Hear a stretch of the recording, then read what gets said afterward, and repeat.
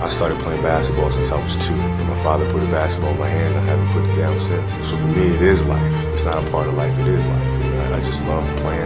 Like I said, I love everything about this game, and it's truly a part of me.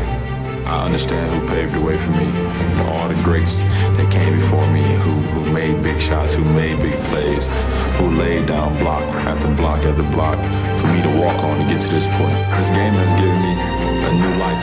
You go out there, it's like new energy, it's like a breath of fresh air when you're out on the basketball court. There's a mutual respect that we have for one another. It's that level of respect that enables us to perform at a high level when we compete with each other. Automatically makes you better.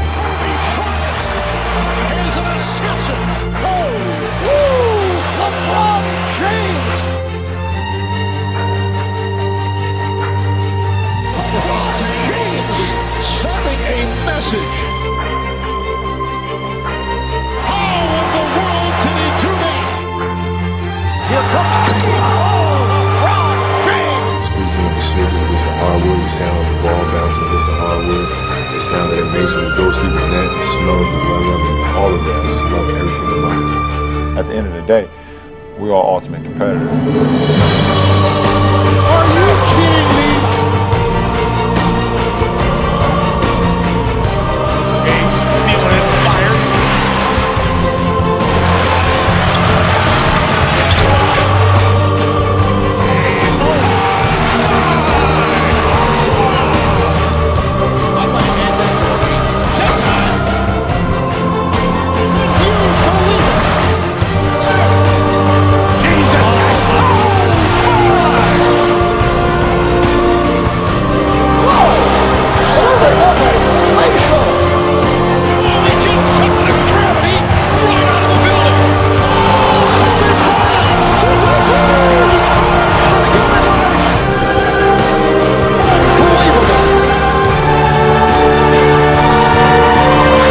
Both have the same passion. We just show it in different ways.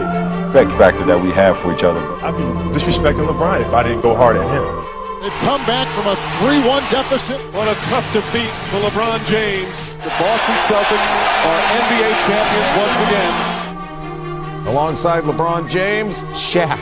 He just saw Kobe get a ring. He's going to be motivated now. And when you play, like all your emotions just pour out. Are you kidding me?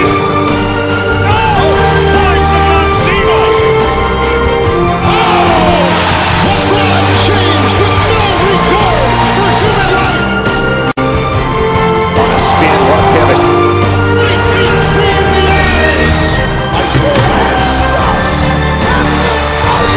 Definitely the best player in our league. He's a phenomenal player. He wants to win more championships, and LeBron wants to win a championship. That's where their roads kind of meet and collide. His mid-range jumper is by far one